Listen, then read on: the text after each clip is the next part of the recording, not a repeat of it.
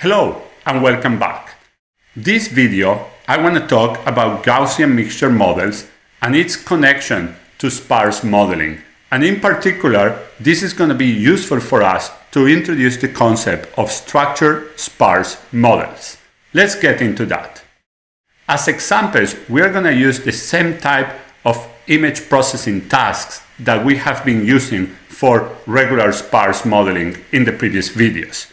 What we have is that from an observation Y, we want to recover the image F. Now the image F has been deteriorated by this operator U and has additive Gaussian noise, as we have seen before. What type of operators are we going to consider, are we going to have in mind? The same type that we have seen before.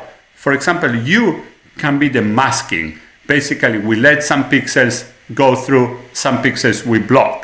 This is Y, basically, our observation, and we want to go back to F via inpainting. U can be a convolution, so we're going to blur the image. Once again, this is our Y.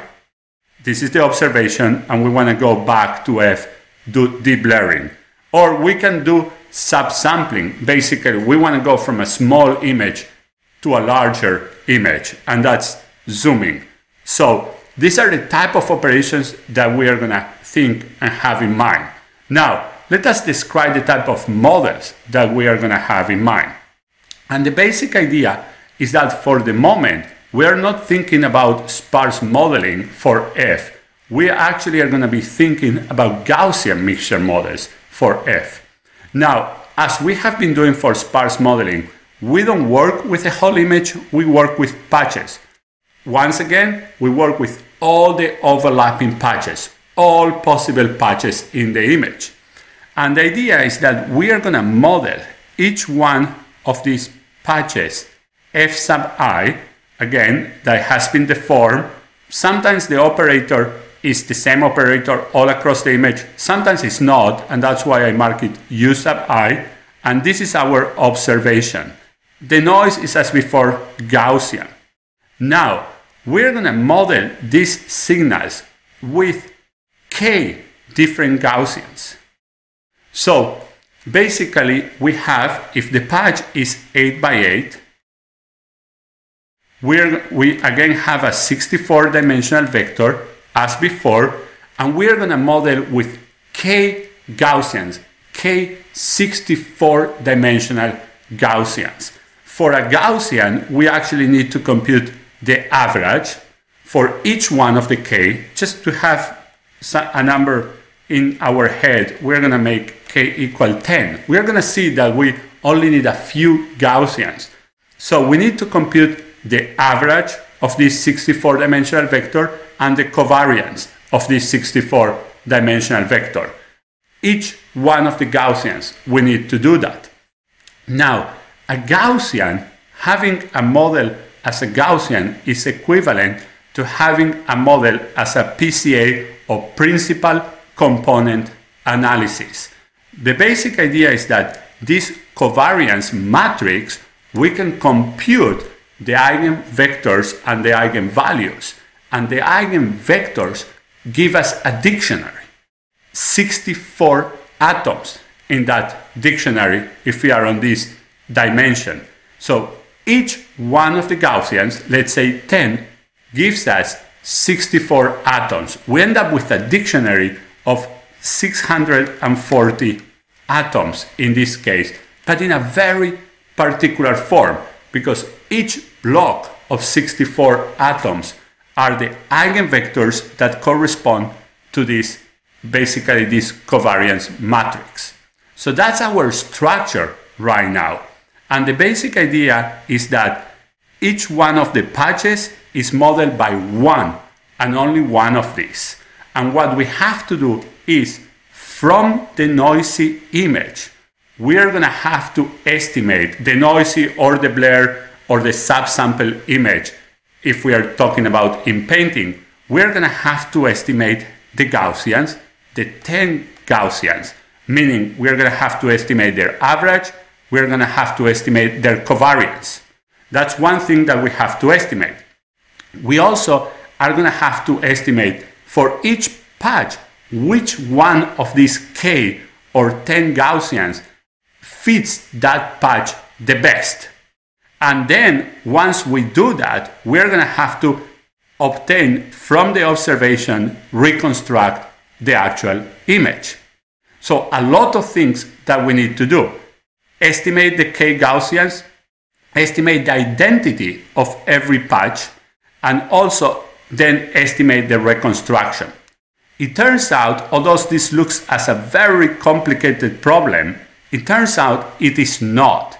It's a very simple problem, and it can be efficiently solved with what's called the maximum a posteriori expectation maximization. The basic idea is that if we know the Gaussian, so if we know every patch the best Gaussian for it, we have to do nothing else but linear operations with this type of filters to do the reconstruction. So it's piecewise linear. For every Gaussian that we use to fit the particular patch, we just need a linear operator.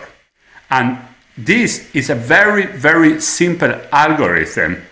Once again, we are approximating basically every one of the patches, but by one Gaussian. And it's kind of selecting from this very large dictionary one block of 64 atoms, which corresponds to the Gaussian that we are selecting. Now, the map EM alternates between the estimation of the Gaussian and estimation of the appropriate Gaussian for a given signal or for a given patch. So we are doing, again, we are doing this maximum a posteriori expectation maximization, and that does more or less the following.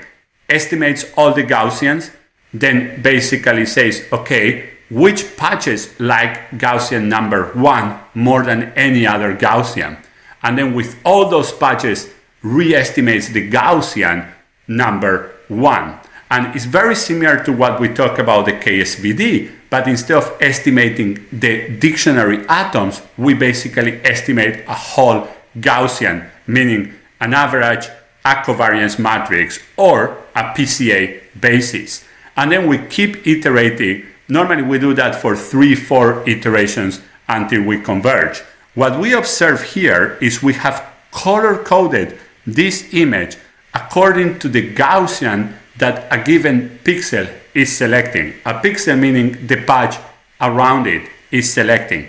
This is the initialization, or after 1 or 2 iterations, and this is after that. And what we see is that similar regions of the image end up selecting the same Gaussian. Once again, we only allow in this type of approach to select a single Gaussian for every patch, meaning for every pixel. And again, we're going to do the recovery by averaging all the patches that touch the pixel, as we have been doing for sparse modeling. So now, looks like we're not doing sparse modeling. Looks like what we are doing is representing every patch as 1 out of k Gaussians. But let's see that what we are actually doing is a very particular case of sparse modeling. Why is that? In ordinary sparse modeling, we have a large dictionary, normally overcomplete, and we are allowed to select L atoms. So we have K here, a large K, and we're allowed to select L atoms. In this case, 3. And remember, how many options do we have? We have L to choose from K. And that is normally a very large number. If we take the regular sizes that we are using for image processing, patches which are 5 by 5 or 8 by 8, and then a dictionary which is 256 or 512 or 1000, and then sparsity in the order of 5 to 10, this number is about this order. It's a huge number, a very large number of subspaces that we can pick from. That has the advantage of being a very rich model, but on the other hand makes the model very unstable. There is so much to choose from then basically if we make a small change in the image or in the patch, we might end up selecting something completely different. On the other hand, when we're talking about the Gaussian mixture model,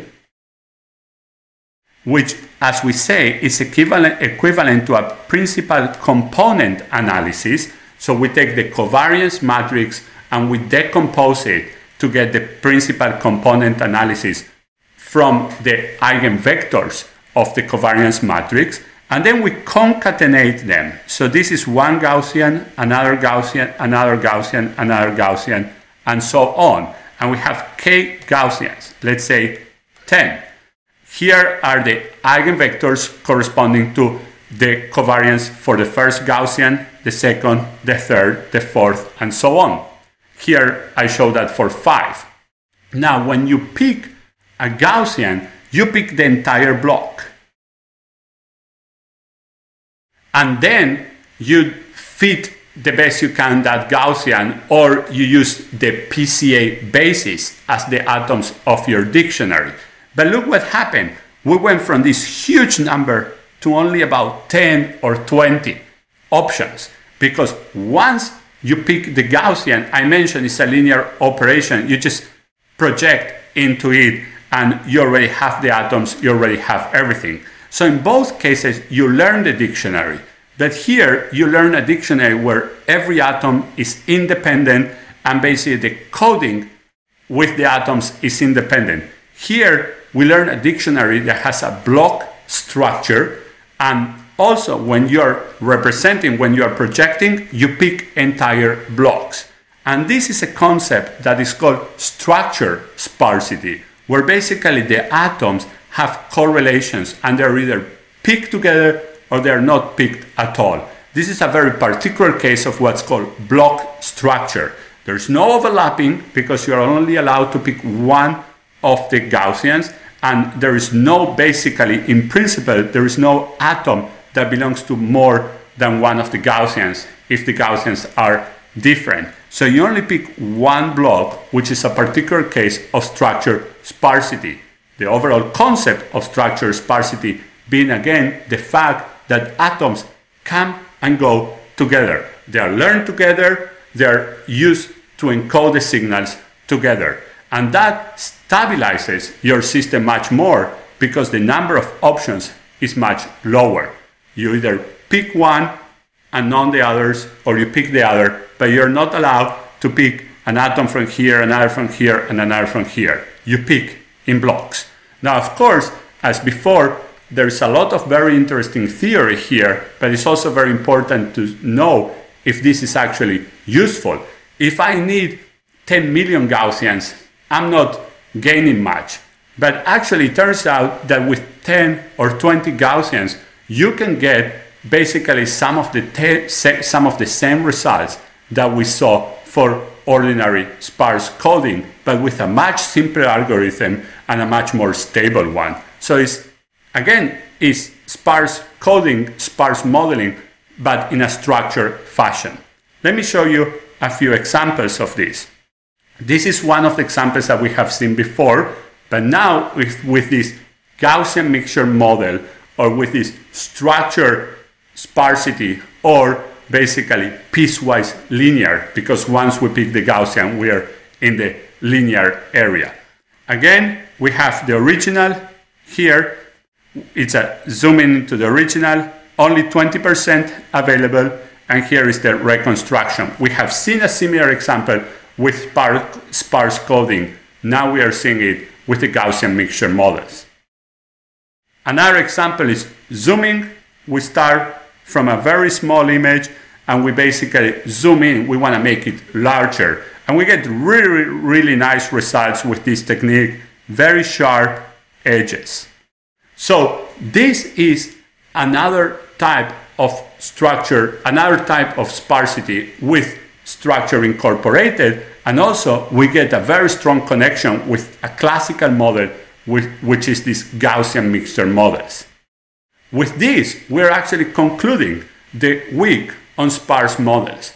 We could spend a whole year teaching about sparse models, but we have provided the key concepts. what is sparse coding. We have provided the concept of how to learn the dictionaries. We have provided some of the theory. We have talked about some of the theory. We have talked about some of the computational techniques.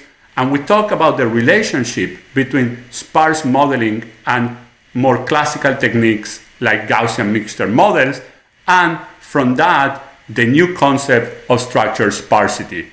This, as I say, is a topic which is very active research currently in the image and signal processing community. And I hope you have enjoyed this week. And I'm looking forward to seeing you next week once again. Thank you very much.